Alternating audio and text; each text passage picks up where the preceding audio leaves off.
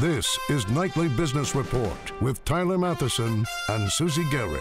Brought to you by... Sailing through the heart of historic cities and landscapes on a river, you get close to iconic landmarks, to local life, to cultural treasures. Viking River Cruises, exploring the world in comfort. Global hotspots from Cairo to Istanbul to Brazil, turmoil in the streets. In China, Japan, and Europe, economies under stress. What does all this instability mean for your money? High octane, why buyers are snapping up new cars and trucks at a pace not seen since before the Great Recession. And brain power. If your neighbors consume less energy than you, would you cut back? One company is betting you will, and it has to do with the way we think. All that and more tonight on Nightly Business Report for Tuesday, July 2nd. Good evening, everyone. The world is watching Egypt tonight. Hundreds of thousands of protesters back in Tahrir Square for a third day. They're calling for the resignation of Egyptian President Mohamed Morsi, partly over his handling of the economy. The army has given him a deadline to strike a deal by tomorrow or be pushed aside. But the president has reportedly asked the army to withdraw its ultimatum via Twitter. The turmoil there today hit markets here. Stocks dipped in the afternoon as oil prices rose. From Cairo now, Youssef Gamal Eldin has the latest. Protesters are in the streets of Cairo and across the country for a third night of demonstrations, calling on incumbent President Mohamed Morsi to step down after just 1 year in power. You can hear the atmosphere behind me. It's a very tense atmosphere. People are saying Erhal, Arabic for leave. But it's not just opponents of the president rallying tonight. Also, supporters of President Morsi are hitting the streets, and that is the key concern, that there will be clashes, that there might be an escalation of violence.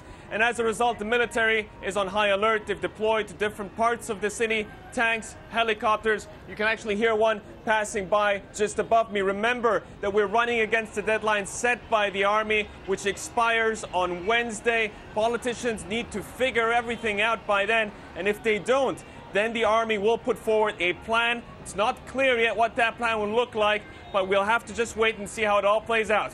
For Nightly Business Report, I'm Youssef Gamal in Cairo. Well, things on the ground in Egypt are changing rapidly, and it's not just Egypt that the world is watching, but also the protests in Brazil, the civil war in Syria, the economies of China, Japan, and now political resignations in Portugal. Does all this pose a big risk to the global economy and your money? Andres Garcia Amaya is global market strategist with JP Morgan Funds and joins us now. Andres, I'd like to begin with Egypt. Worst case scenario, if President of Egypt, Morsi, does step down and his government collapses, what does this mean for the global economy, and what does this mean for American investors? I think for the global economy, the biggest concern for both the global economy and for the U.S. investor is what that means for oil prices. Right? Oil prices might in the short term spike based on what happens in Egypt. But we have to remember, Egypt provides less than 1% of global oil supply. So from that perspective, you might see a spike, but there are other players like Saudi Arabia that actually will open the taps and increase supply. So I think in the short term, this does create volatility, not only in the oil market, but obviously in the equity markets here in the United States. Andres, when you get this kind of instability in major countries, and Brazil is a major economy, but we also see instability in Istanbul, in Turkey, and now in Egypt, does that change the attitude of investors globally to take on risk? I think all of this is the outcome of a global economy, especially in emerging markets, that's not growing as fast as it used to be, especially in Brazil. A lot of the complaints is about corruption, but guess what? Corruption's been around for a very long time. The issue is now that the economy is not growing as fast as it used to, right? So I think this is a result of that. So sure, it does create some volatility in the short term. The good news is that even in places like Brazil, the fact that people are bringing these issues to the forefront does help in the longer term for them to actually have to address it as politicians. Well, you know, investors have been told for such a long time that the emerging markets is where all the growth is, and now you're seeing these scary headlines of what's going on in this broad array of countries. So what are you telling your clients? I mean, what strategic changes, if any, should investors be doing right now with their portfolios? And on the flip side of it, are there any opportunities out of all of these crises? Sure.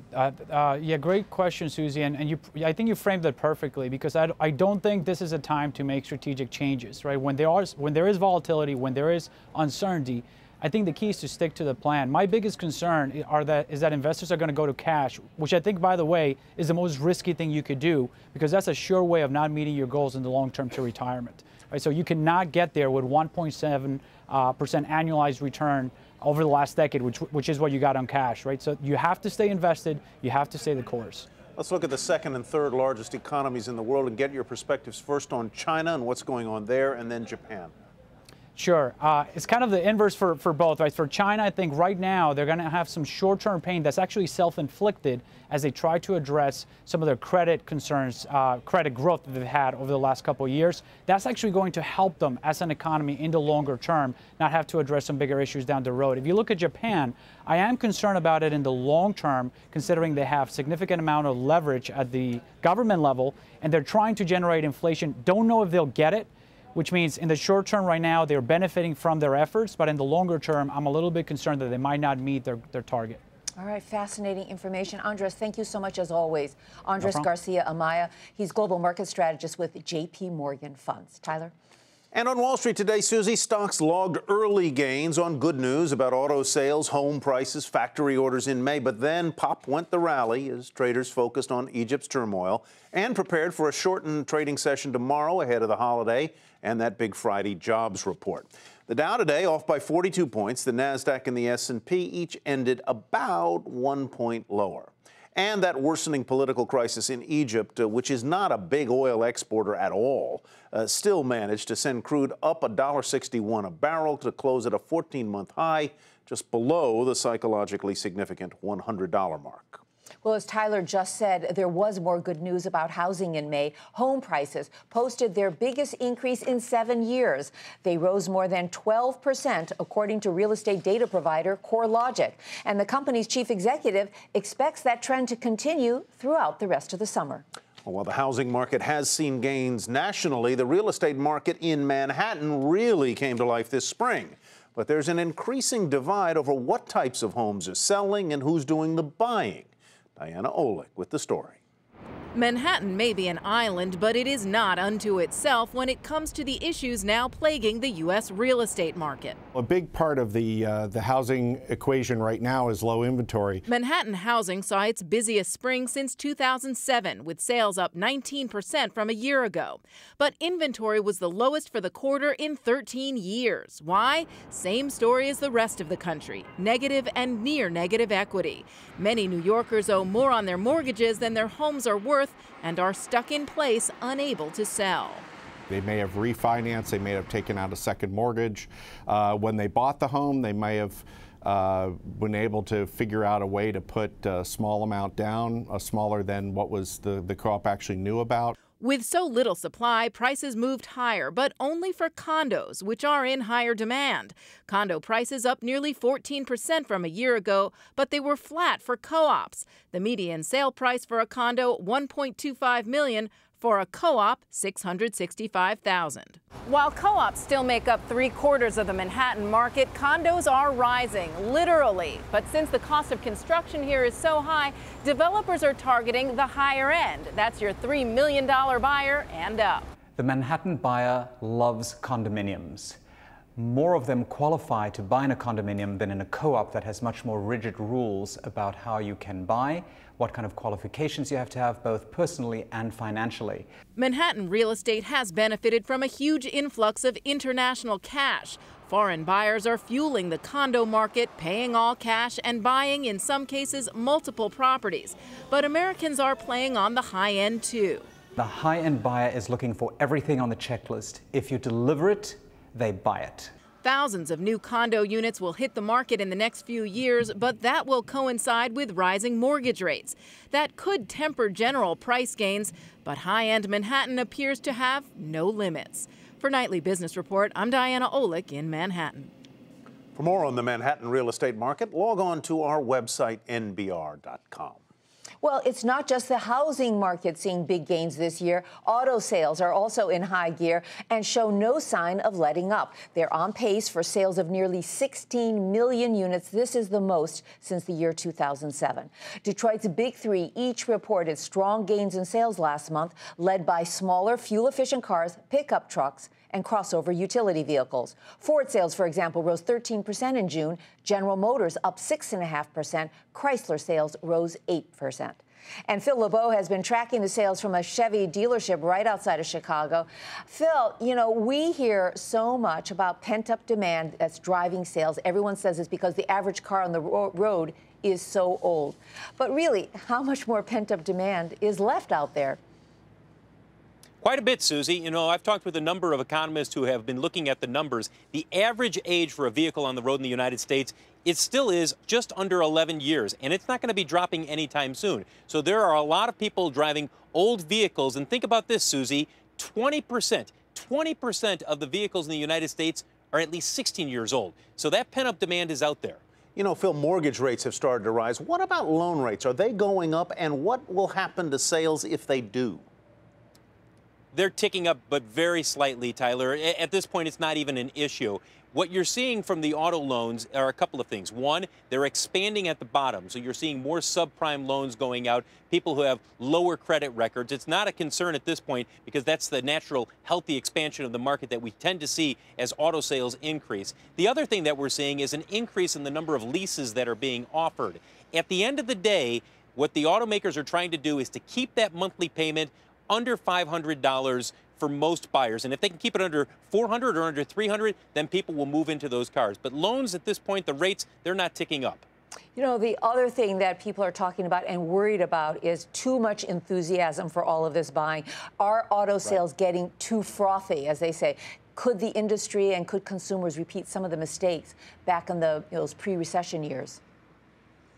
I don't think so, Susie. Almost everybody will tell you what you're seeing now, sales matching demand, and as a result, this is a pretty healthy industry.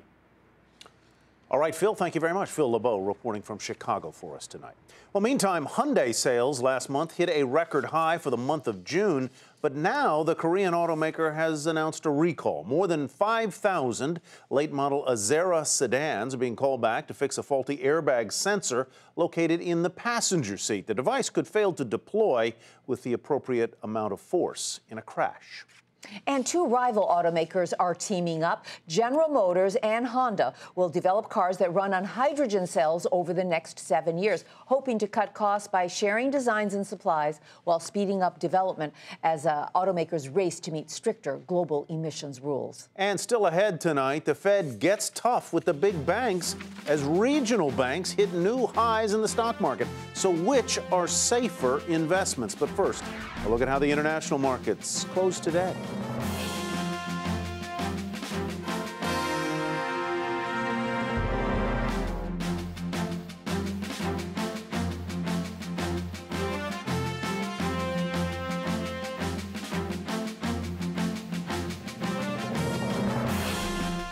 Some big changes ahead for the nation's biggest banks. The Federal Reserve approved today a new set of rules requiring banks to increase the amount of capital they keep in reserve. This is to help prevent another financial crisis and any future taxpayer bailouts. The new rules would require banks to raise the minimum capital requirement by an additional $4.5 billion.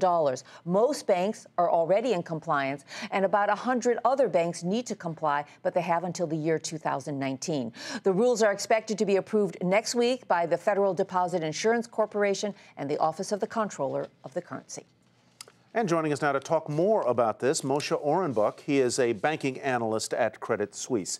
Moshe, good to have you with us. I want to talk about the big banks specifically, as the Fed and the FDIC seem to be targeting those large, quote, systemically significant banks with these new rules and potentially some new, tougher leverage ratios down the road.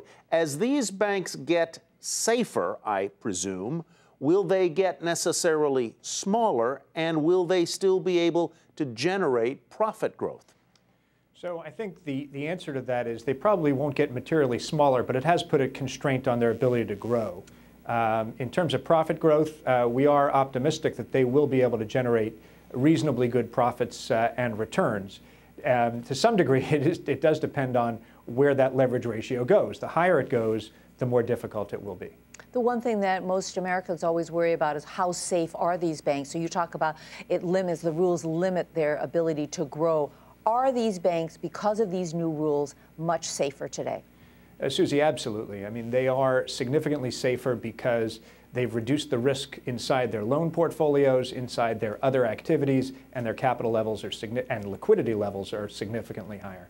Among the class of large banks that you follow, which ones do you think are best positioned to take advantage, number one, of a new, tougher regulatory environment, and number two, of the economic environment that you see? Sure. So, I think that the way I would think about this is that J.P. Morgan has been really able to kind of manage through this and generate a 14 or 15% return on capital during this entire process. Even last year when it had some difficult problems. So I think they're in a pretty good position. I think the second name that I would mention is Citigroup because it derives the bulk of its profits from outside the U.S. and therefore I think over time has got better growth opportunities. Moshe, I know you cover the big money center banks. You really don't focus as much on the regionals, and I don't want to put you on the spot, but we've been seeing a lot of these smaller banks hitting 52-week highs in the stock market. What's going on there? What can you just tell us generally? So I think generally what is going on is because long-term interest rates have risen, there's a feeling that that's good for banks. Because in general, when the difference between short-term and long-term rates is large, that tends to be good for banks. In this situation, I think you're going to have to wait till the Fed actually increases short-term rates for it to be a positive. And in the interim, it could be a little bit of a negative for banks. And so I'd be a little bit cautious about the ones who've had some of those big runs. How important to the health of some of these larger banks is the health of the housing market in the U.S.? So the housing market is critical. It's the largest financial market in our country, and banks finance it. It's important to every single one of the banks in slightly different ways. Even Citigroup, which, as I said, derives the bulk of its profits from outside the U.S., has got some pretty big exposures in U.S. housing and will benefit as housing does get better. Moshe, we have half a minute. Just wondering, earnings season's coming next week. What can we expect from the banks, these big banks? So always the big banks with capital markets activities, second quarter is a little weaker than first quarter. The first part of that was pretty good, and so I think we hope that it won't be too difficult. But you're going to see it's a grinded out kind of situation where it's blocking and tackling, getting your costs down and controlling them because it's a low growth environment for the industry broadly. Moshe, thank you very much. Moshe Orenbuch, banking analyst with Credit Suisse. And we look at a bank buyout as we turn to Market Focus for tonight. Capital One will buy back $1 billion worth of common stock after it closes a sale of its Best Buy private label credit card business in the third quarter. The Federal Reserve okayed that buyback. Shares of Capital One touched a new high before closing at $64.24, up 1%. Lynn Energy, an oil and gas partnership based in Houston, dropped sharply after it said last night that the Securities and Exchange Commission is investigating its recent acquisition. At issue here, how Lynn was financing that deal and its accounting practices. Lynn shares lost more than $6 to $27 and change, plunging almost 19% on heavy volume. DaVita Healthcare, which operates dialysis centers, was downgraded to market outperformed by Raymond James after Medicare proposed cutting provider payments more than 9% next year. A J.P. Morgan note says investors may pause while the dialysis providers lobby to moderate that Medicare cut. DaVita shares were off nearly 6% in 5 times the usual trading volume. They closed at $114 on the nose. Shares of Cree, the LED lighting company, also touched a new high today as UBS raised its target on that stock to $65 a share, just in time to see the stock go past that point at the open. Cree did give back some of the gains during the day, but closed above the new target at $66.64. That's a nearly 4% gain. And look at that one-year move there, more than 165%. Well, in just the third day of its existence as a publicly traded company, Noodles & Company jumped again as the Colorado-based casual dining chain sets a record of sorts for underpriced IPOs, and investors lined up for seconds. Make that thirds. Noodles now up 35% just since Friday up more than 22% today to close at $47.20. A setback for Dennis Kozlowski today. A New York court rejected a request for a new parole hearing from the former CEO of Tyco. He's serving a sentence of 8 1/3 to 25 years in prison. He was convicted for orchestrating a $100 million fraud at Tyco. Kozlowski was best known for throwing a $2 million birthday party for his wife and furnishing his Manhattan apartment with a $6,000 shower curtain and a $15,000 umbrella stand, all paid for with company money. And coming up on the program, would you pay more for a bike than you did for your first car? Wait until you see the price tag attached to some luxury two-wheelers. But first, let's take a look at how commodities, treasuries, and currencies fared today.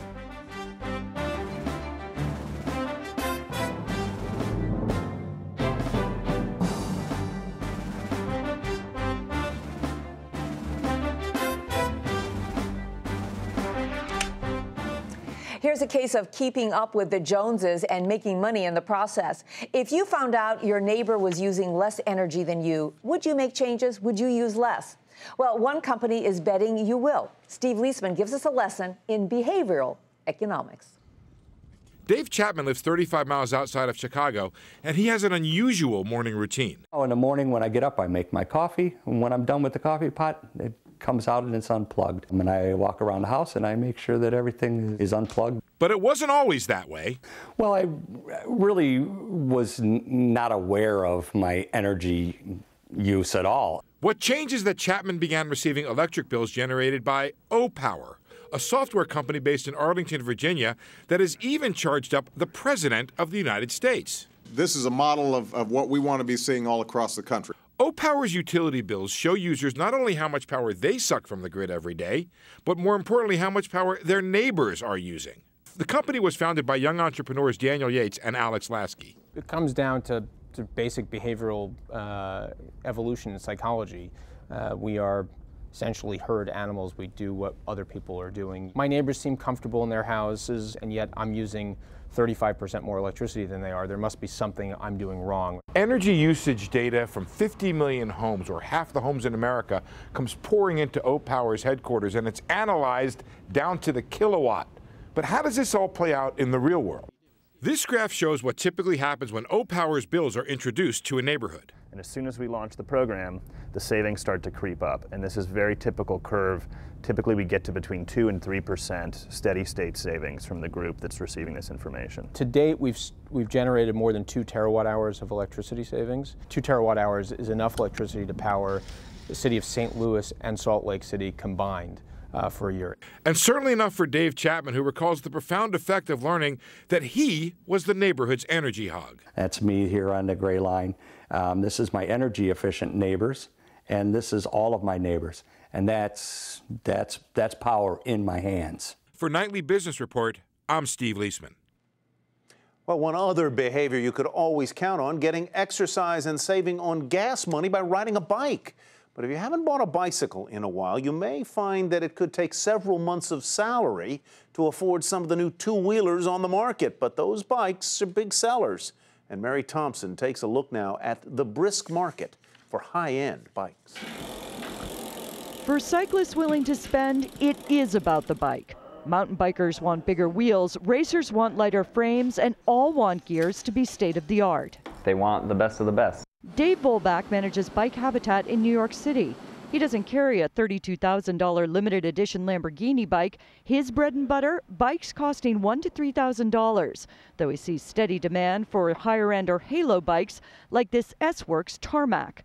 Built by Specialized, it retails for $12,000. We'll do probably roughly a halo bike a month in the on season, and even during the off season we're taking orders for them. For Specialized, designing high-end bikes like the Tarmac helps its whole line high and low. Higher end definitely affects lower end because it stakes claim the performance level, so you know that the performance is going to trickle through regardless of the price level. Performance and the technology behind it key to driving new sales in the U.S.'s $6 billion bike industry, where an average bike owner will spend $420 on a bike, but an enthusiast will spend over $1,100. People with money and time on their hands who have an ethic towards exercise and fitness And the baby boom generation still drives a lot of sales in our industry. The data bears this out. The nation's 4,100 independent dealers like Bike Habitat sell more expensive bikes. They account for 15% of the unit sales, but 52% of the dollar total. So what's next in bikes? Some say electric assist bikes like this one. Retailing for $5,900, their electric motors gives a little bit more power to the pedal. And industry experts hope this will get more people off the couch, out of their cars and onto their bikes, and help drive bike sales forward. For Nightly Business Report, I'm Mary Thompson in New York City. The Obama administration has just announced that it will delay by 1 year the Affordable Care Act employer mandate to provide health insurance to workers. Fines for failure to comply will not begin until 2015. After discussions with business groups, the Treasury Department issuing a notice saying that it is doing so to provide employers with more time to prepare for the transition. They also say it will provide time to adapt to the new reporting systems. But the administration is still asking employers with more than 50 employees to still consider providing insurance for them beginning next year. And that's Nightly Business Report for tonight. I'm Susie Garrow. Thanks so much for watching. And I'm Tyler Mathisen. Thanks from me as well. Have a great evening, everybody. And we'll see you here tomorrow night. Nightly Business Report has been brought to you by Sailing through the heart of historic cities and landscapes on a river, you get close to iconic landmarks, to local life, to cultural treasures. Viking River Cruises, exploring the world in comfort.